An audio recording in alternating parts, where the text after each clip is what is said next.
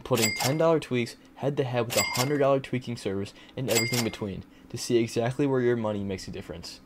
Here's how the test works. I will dual boot my PC into a fresh install of Windows before every test. For each pack, I'll show the panel on screen, I'll go through the same recorded Fortnite drop, run a 10-minute benchmark on cap frame max, and log the average FPS, 1% lows, and latency. As soon as the run ends, I'll wipe the drive and move to the next price tier. Here's how I'll be scoring it. I will rank the average FPS out of 4 points, the 1% low will be out of 3 points, the input latency will be out of 2 points, and the ease of use will be out of 1 point. Once all 4 runs are complete, I'll post the scores side by side so you can see which price actually buys performance. Watch to the end to see the results. Alright, so I'm on a fresh install of Windows and I'm currently downloading Fortnite. I'll catch up to you guys when it's done downloading. Alright guys, Fortnite is downloaded and now I'm going to run a benchmark on this fresh install of Windows. For the fresh install of Windows, I had an average FPS of 271 and a 1% low of 67.4. The game felt super choppy and the frames weren't smooth, but I was still able to play well. For the latency, I had an average of 3.7 ms and a 1% high of 14.8.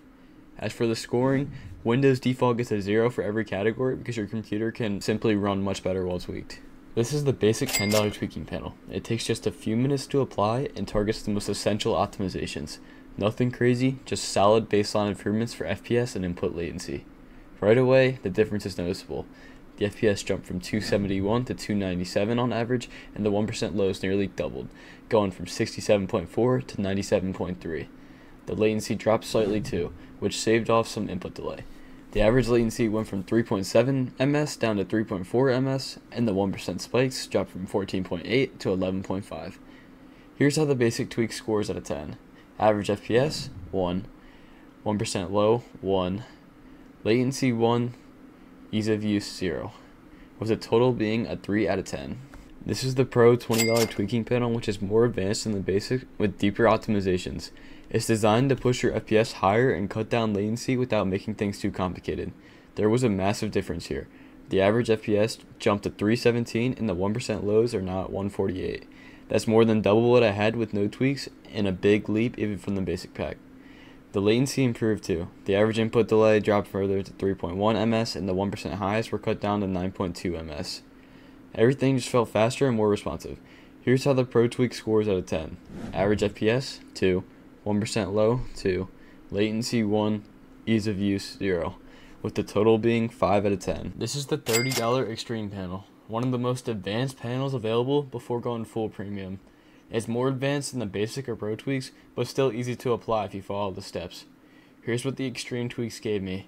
My FPS jumped to 345 with 1% lows at 175.